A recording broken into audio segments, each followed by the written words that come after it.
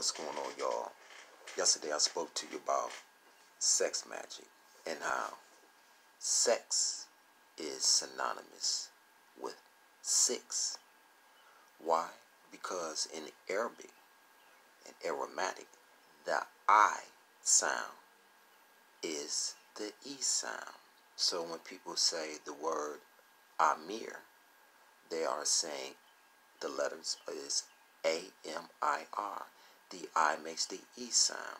Since we know that the East language is an ancient language. Aromatic is Arabic and Hebrew.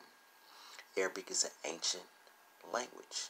English is that came afterwards. So when you say the word sex, S-E-X, the E makes the I in six, because sex and six is the same, because when you say the spelling of six being S-I-X,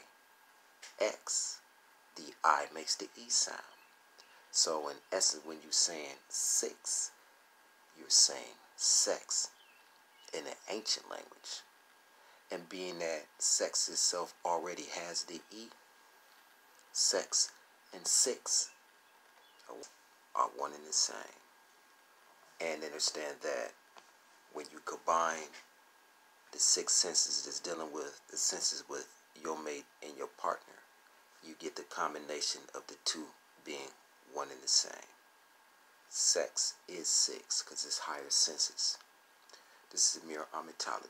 Stay tuned for a lot more on sex magic.